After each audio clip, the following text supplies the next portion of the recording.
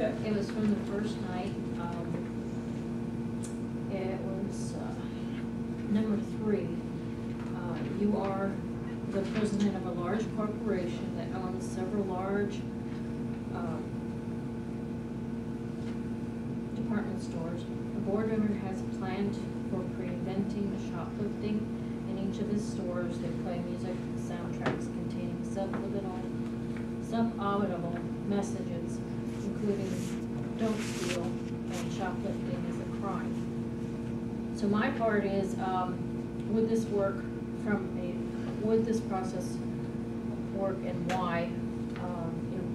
If it didn't work, from scientific research, and my part is the process of sensation. So I thought about this quite a lot because it kind of goes along with my testimony in life, that I think it would work in a scientific research aspect, because that we, our ears hear at lower levels sensation stimulus by hearing repeated messages, and so it can be very low and it'll still affect us. If you ever, I don't know if you remember, but in my day and age, the drive-ins used to give the sub-audible or visual messages to go get snacks, and so they have their snacks output, and then they put it, stopped it and said that wasn't right, so they couldn't do it anymore. Or even in movie theaters they did it. So they can't do it anymore because it really affected people, and I don't know, I don't remember what day and age it was, but the audible things in records that could put messages in, these recordings, and it would affect people. So there's a lot of things we don't hear, but it'll affect us. Like if you ever heard, I thought about it, high frequencies. You hear it comes in maybe one ear. I don't know if I'm the only one that gets it, but once in a while I'll be around the house and I'll hear a loud, high-pitched noise. It'll come in one ear and it'll stay for a few minutes and go away. Well, I really don't know where it's coming from, but it's affecting me. So that I thought of as that sensation that our ears feel. Plus also I was legally blind in 1996.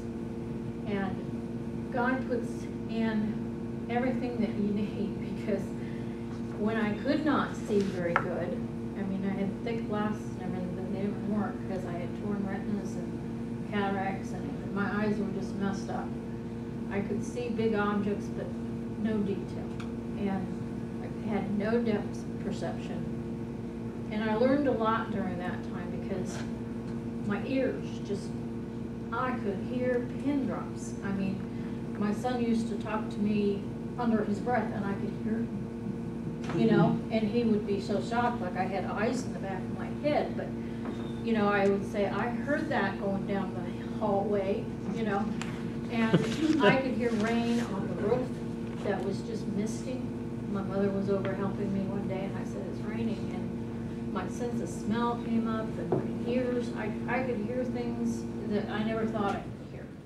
And she would say, when the rain was coming down, she said, it's not raining. I said, it is. And she'd look outside and see the mist. And she said, how do you know that? And I said, well, everything else is heightened. Taste was heightened, ears were heightened, because I lost one of the sensations, the eyes, the visual. Even though I didn't lose it all, everything else came up. So God put that in place, I think, because, we have to function. So I would even walk at that point and take a staff with me. One my dad made me, and I would just, since I didn't have depth perception, I figured, well, that'll catch me if I don't see something.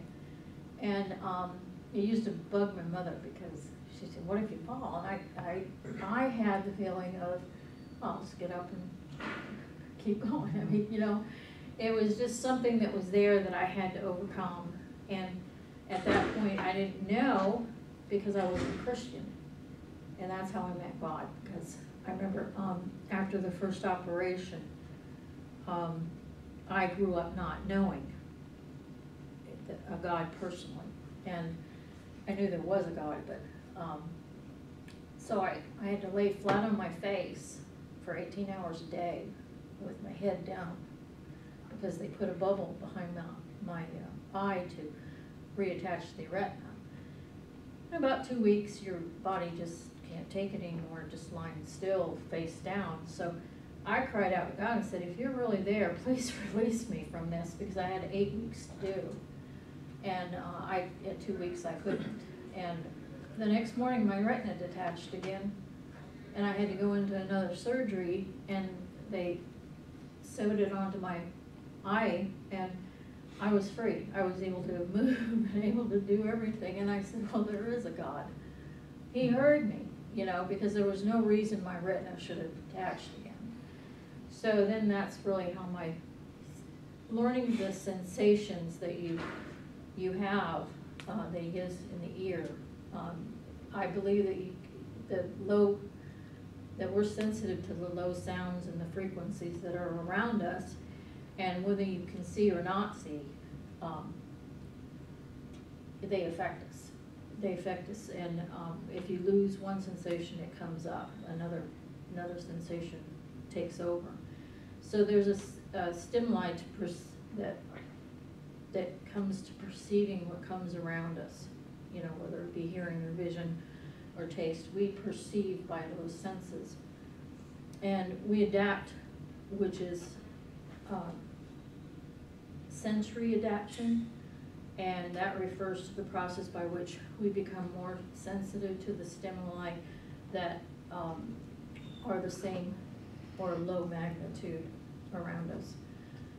Information delayed in the sensory cortex of the brain. Cells fire off into the brain, which is the feature detectors. Then we react to what is around, what the sound is around us. And I already mentioned the movie thing. The scripture I thought about was, and I forgot to write this down, faith comes by hearing the word, and hearing by the word of our testimony in Jesus Christ.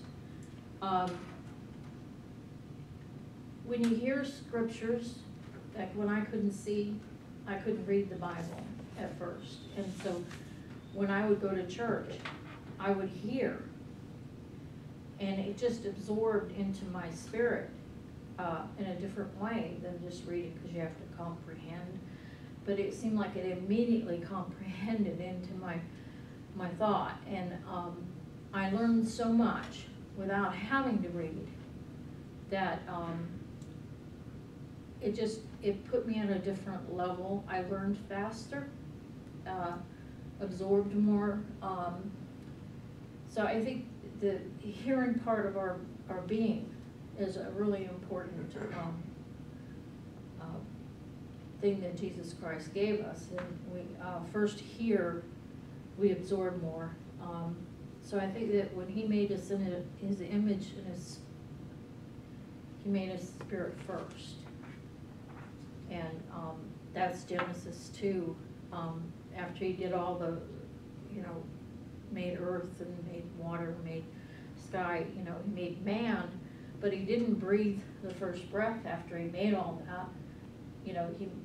He gave us breath afterwards in the physical.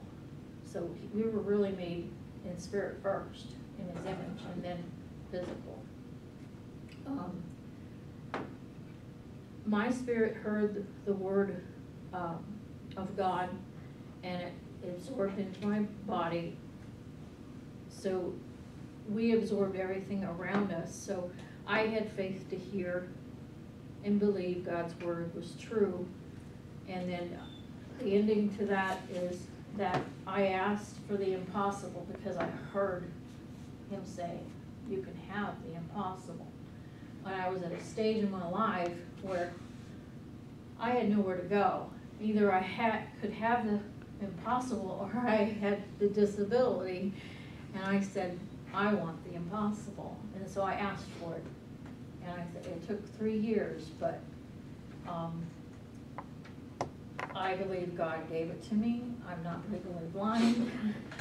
I don't have retina problems with tears or double vision, and you know, that's just a testimony that there is a God, and He gives us so much out of our hearing. That